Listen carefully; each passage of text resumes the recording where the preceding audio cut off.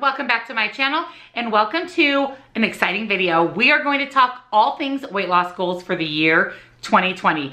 I have been deep in thought on all of my goals for the upcoming year. I've written them down, I've scratched them out and written new ones. I've thought long and hard about what my weight loss goals are going to be for the year 2020. What tools am I going to use to get there, and what are my plans to reach my goals in the upcoming year. So if you want to hear all about my goals for 2020, just stay tuned.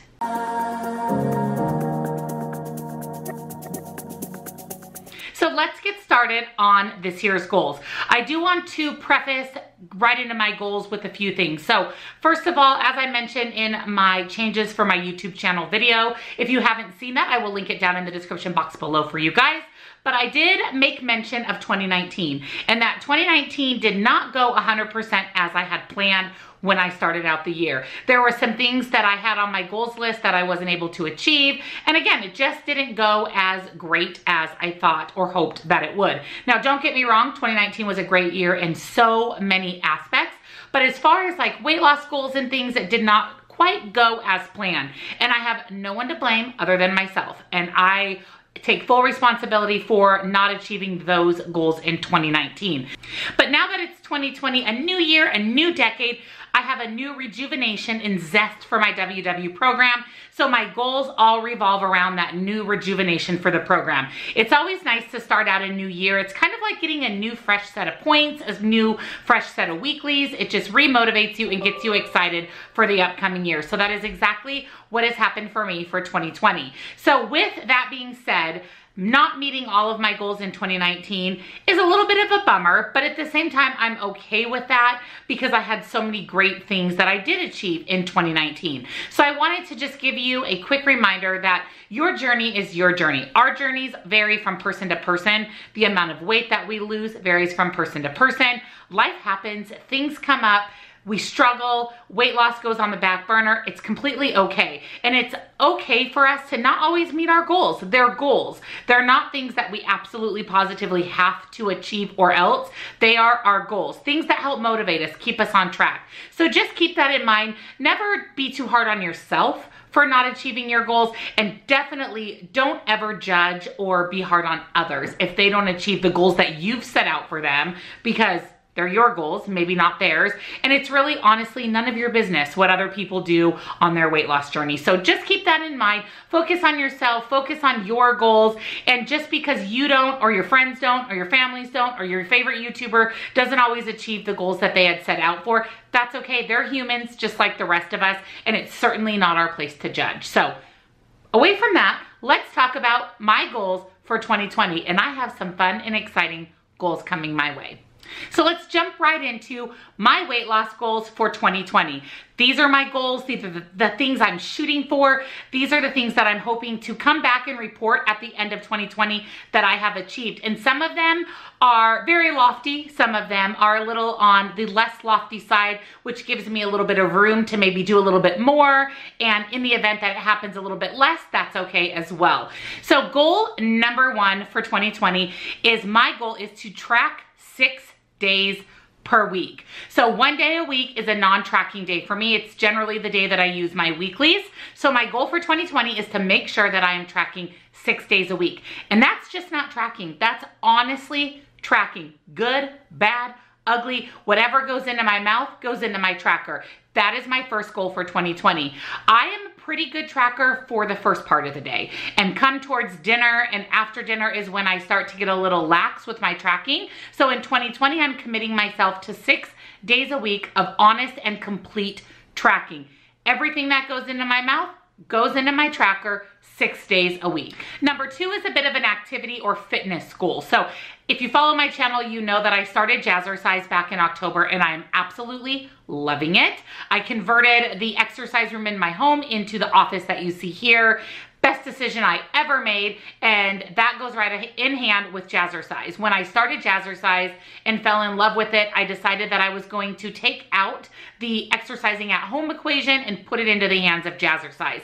And again, I am loving it. In fact, I went this morning. So my goal for 2020 is to go to Jazzercise a minimum of 3 times per week. Now, the more, the merrier. If I can make it 4, 5, 6, or even 7 times a week, fabulous.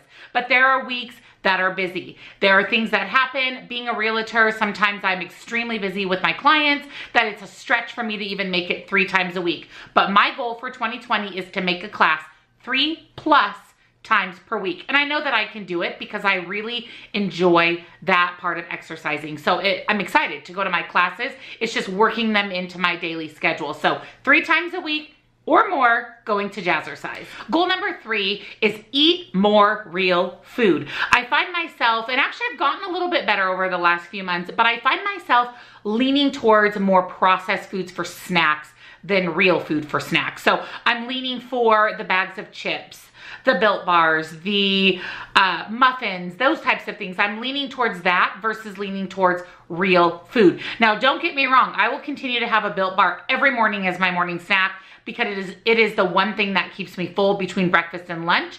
But instead of reaching for those chips or those processed snacks, I'm gonna be trying to reach for more real food. Yogurt as snacks, maybe cottage cheese with some fruit and some croutons. Fruit is a great snack. And just making better choices when it comes to snacking throughout the day. I generally have a morning snack and an afternoon snack. My morning snack will be Built Bar till the day I die, basically. And then my afternoon snack is where I'm going to be making that more real food, whole food choice for my afternoon snack. And for dessert, it's whatever sounds good to me. I really enjoy having Smart Sweets, sometimes a Smart Muffin. I make a parfait out of Smart Cakes and yogurt. So that is kind of up in the air. It's just that afternoon snack and any other snacks that I may throw in throughout the day. I'm just going to make a concentrated effort to make it more real, whole food. And that way I have a balance. Life is all about balance. WW is all about balance. It's all about making good choices. So if I can make a great choice for 1 or 2 snacks a day, then I'm not hard on myself when I make maybe a less great choice for the other snacks throughout the day. So more real food, more whole food for my snacks. Goal number 4 is to weigh in once per week at my WW workshop. Now I know a lot of you are online only members. A lot of you follow maybe a different app than the Weight Watchers app, such as iTrackBites, and you weigh in at home. And fantastic for you that you actually are consistent on weighing in, even whether it's at home or at a friend's or at the gym or wherever you're weighing in on a regular basis. Now for me, I need the accountability of going to my WW workshop and weighing in front of the coach, whatever they're called, the person that weighs you in at the workshops. Guide, I think it's a wellness guide. So weighing in front of her, I need that accountability. And I also need that meeting every week to refresh me and get me motivated for the next week. So my goal is to go to my workshop every week. It may not always be on Friday. Just kind of depends on what my schedule looks like for the week, but to go to a workshop every week and to weigh in. And with that, that means filming a weigh-in video for you every week of 2020. So you will be having 52 weigh-in videos. So I'll go over what we talked about at the workshop. I'll go over my weigh-in results. We'll share ups, downs, trials, tribulations, positives, negatives of my week, and we'll talk through the topic that was discussed at the workshop. So this next year, there will be 52 weigh-ins at my WW workshop and 52 weigh-in/workshop recap videos. Goal number 5. My goal is to have 4 or more rollovers every day. Now I follow the green plan, so we are allowed to have our rollovers, and those will go into my weeklies, and I'll touch on weeklies next. But my goal is to, at the end of every day, have 4 or more rollover points that will fall into my weeklies that I can use later on.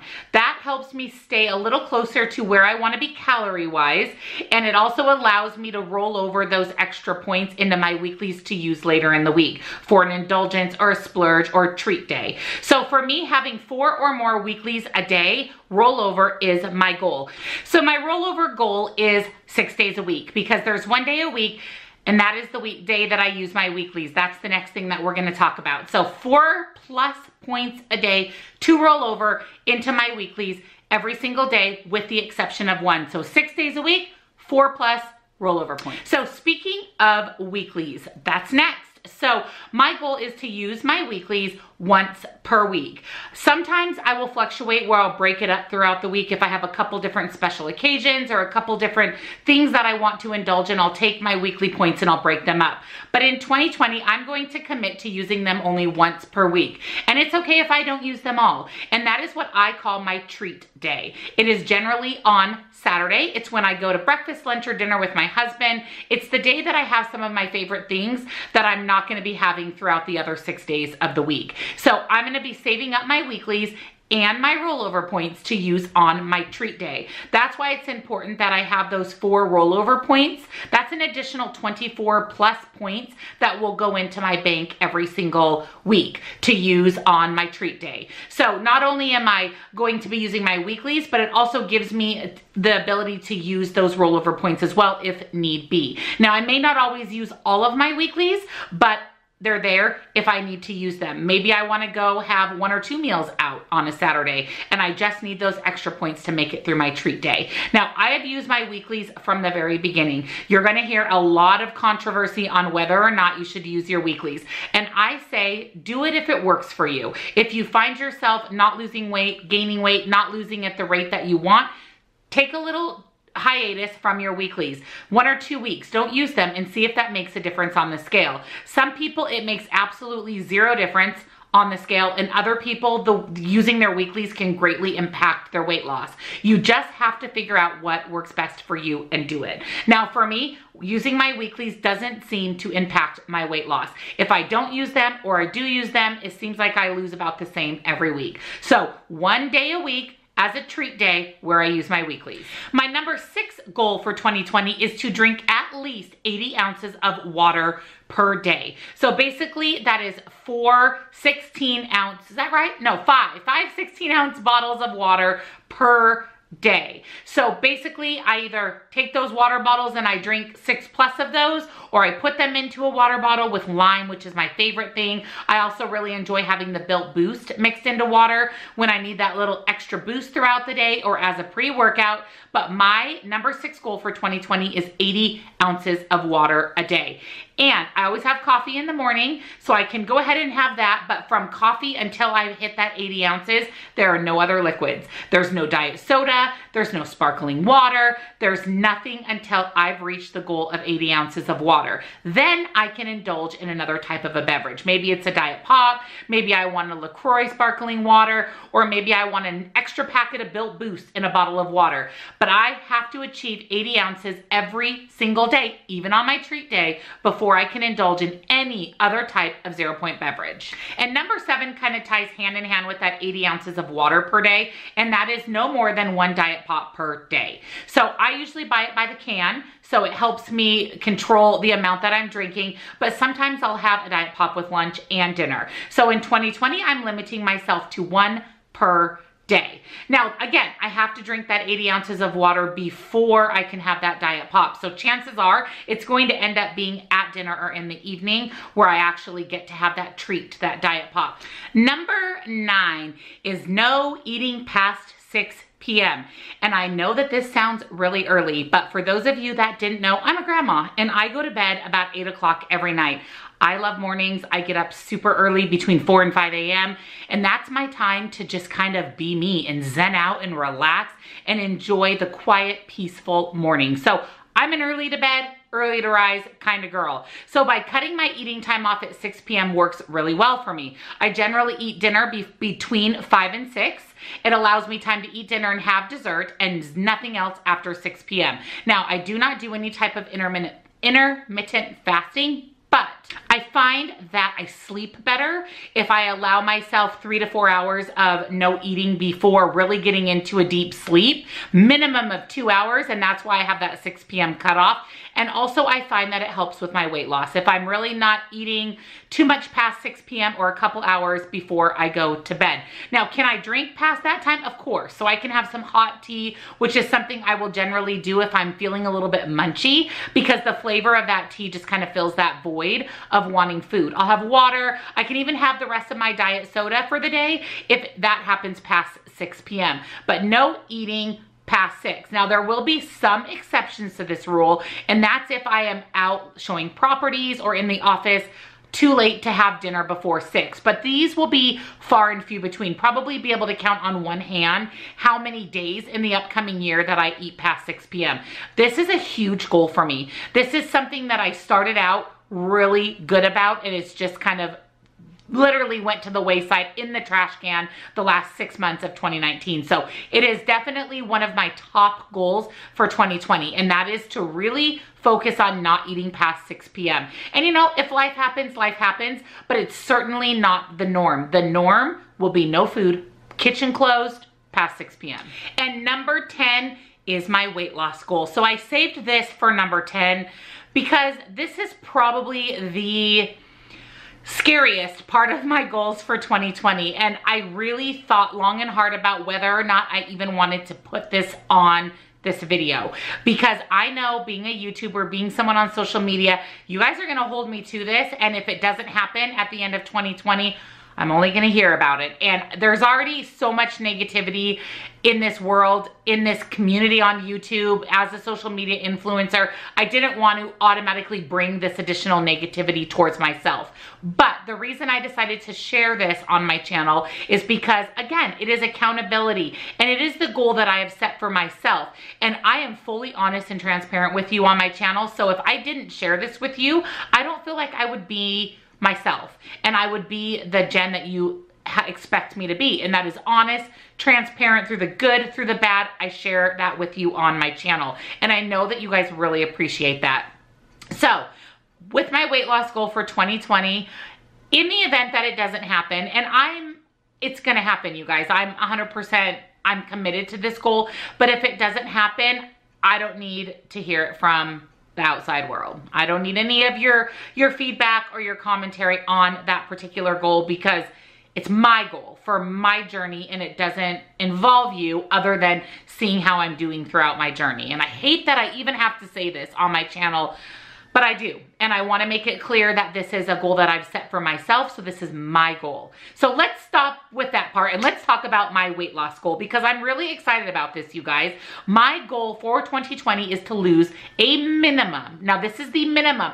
Again, the more, the merrier. If I can lose more than this, freaking-tastic. But my bare minimum weight loss goal for 2020 is 50 pounds. So I have a goal to lose 50 pounds in the year of 2020. Now, I think that that is completely doable.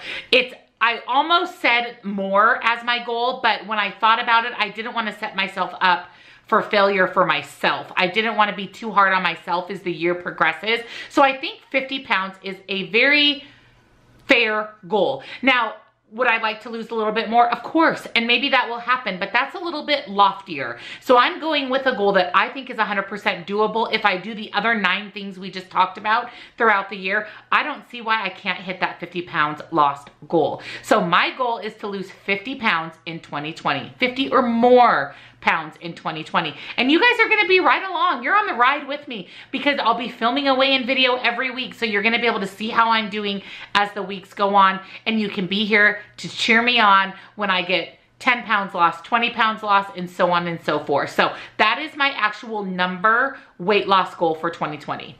There are a few tools that I'm going to use to help me along the way and help me reach these 10 goals that I've set for 2020. And one of them is planning my meals. You know that I meal prep every single Sunday. It goes up on Mondays as Meal Prep Monday. It's something that I've done pretty much since I started my channel. And I really feel that it's contributed a lot to my success so far on WW, is planning out my meals, prepping my meals, and having something at a moment's notice, a reach away, that's WW friendly. And you know, if you follow my channel, in order to plan my meals, I use my meal planner. So this is one of the new Carrie L meal planners. She just came out with a bunch of new covers. You guys, isn't this stunningly gorgeous? So this is the planner that I purchased for 2020 from Carrie L. I just love this flower print and this font. It's literally absolutely stunning. And this has been a lifesaver for me in 2019. I plan all of my meal prep, breakfast, lunches, snacks through the week, and my dinners all in my Carrie L meal planner. So of course, logic would say, let's continue the trend and continue to use my Carrie L meal planner into 2020. So this is my new one. It's ready to go for January 1st, and I can't wait to use my new meal planner. It's so exciting, and to continue to plan my meals and my meal prep for 2020. I do have 10% off for Carrie L. It is linked down in the description box below, so make sure you check it out. If you're looking for a great meal planner, Carrie L is, in my opinion, top notch. I can't wait to use my new one. And the other tool that I'm going to be using to plan, to track, to stay on track is my ERIN CONDRON planner. This one is customized with my initials. I made this in 2019, so I've been using it the last half of the year, and I love this. This thing tracks my life. It tracks my day-to-day life, but it also tracks my weight loss. I record my weigh-ins in here. I give myself a little star on the day of each month that I've met my food goal, that I've stayed within my points. It's just such a great tool to have a planner on hand, not only to plan your life, but to plan your weight loss. And I really think that it helps you overall. It helps you stay on track in your day-to-day life, and it also helps you keep better at-a-glance track of your weight loss. I track everything in my planner, everything from my monthly cycle to every pound I gain or lose in my planner. And I can look back over the months and see kind of where I had my successes and my failures. So highly recommend the ERIN CONDRON. I don't have an affiliate link, but if you sign up for their Insiders Club, and it's free. It's basically like their membership to ERIN CONDRON. There's no fees, no sign up fee, no monthly fee, no fees at all. You will get $10 off your first order. So I'll link that down below for you guys as well. Just sign up and you'll get $10 off of your first ERIN CONDRON order. So between my Carrie L meal planner and my ERIN CONDRON planner, I am set for 2020. So those are my top 10 goals for 2020 and a little bit of extra fun on the side. I hope you enjoyed coming along with me and hearing about my goals. I can't wait to have you be my biggest cheerleaders and support me through this next year in obtaining my goals, because again, you guys, I'm so excited. I'm so motivated and rejuvenated for my program that I can't wait to kick 2020 in the you know what. So I want to hear down in the comments, what are some of your goals for 2020? I think it's really important to write your goals down, but even sharing them with others, I think makes a big difference, because you have that accountability that you've put your goals out there. So share with me down in the comments what your goals are for 2020. If you're not comfortable sharing a numbers goal for weight loss, please, you never ever have to do anything you're uncomfortable with. We are friends. We are here to support you, but I'd love to hear about your goals. Make sure you head over to my Facebook group. It's on the screen here. Join my group. We have almost 12,000 members, and it's a great place to really feel secure in sharing your struggles, your successes. There is where you're going to find in a group of 11,000 cheerleaders that are going to support you on your journey. Great tips, tricks, all things shared on my Facebook group. And lastly, if you're new, welcome. I hope that you stick around. If you just started WW, congratulations on picking the best weight loss program out there. If you work the program works. It's sustainable. It's something you can do lifelong. So congratulations on making that choice. If you're up in the air on whether you want to join WW, again, it's the best program out there. I do have a link down in the description box that'll give you a free month. You get a free month, I get a free month. It gives you the chance to try out WW and see if it's the right program for you. And make sure, no matter what, that you're subscribed to my channel and you've hit that little bell so you're notified whenever I upload, because let me tell you, I have some amazing videos coming your way in 2020. We're gonna talk all things reaching our goals. We are gonna have recipes galore. It's going to be such a great time, so make sure you're subscribed to my channel. And I wanna end with a big, big thank you for all of your support throughout 2019. It seriously means the world to me to have you guys have my back and be my biggest support in cheerleaders. I'm excited for 2020. I'm excited to hit that 50 pounds loss.